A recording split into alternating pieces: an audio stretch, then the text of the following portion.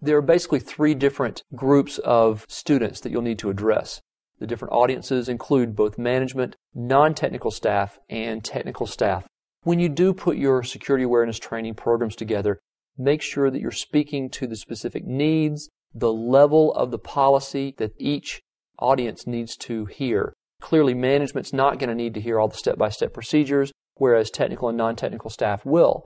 And then there's a difference between non-technical and technical staff as to the depth and technical details that you need to include. Once you are paying attention to your audience, always speak to the specific audience, then there's different things that you can implement.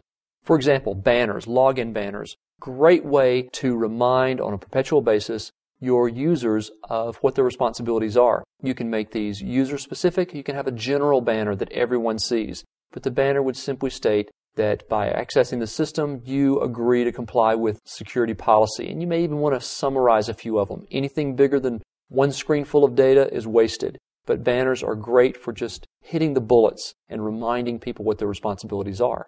Posters. You can put a lot of information on different posters and put them around the workplace. Break rooms are great places. People can sit while they're taking a break, maybe eating lunch, and you'll be surprised how much information that they will eventually read. It may take a while, but they'll eventually get through it. Place posters throughout the entire workplace, reminding people of what the responsibilities are.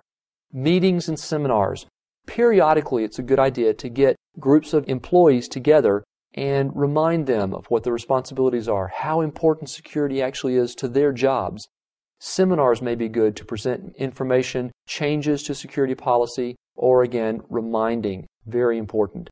Those are all different strategies that you can use to remind and to make your employees aware of their security responsibilities. And last but not least, always cover the question, why? Why do I care? Why does it affect me? And why does it affect my company?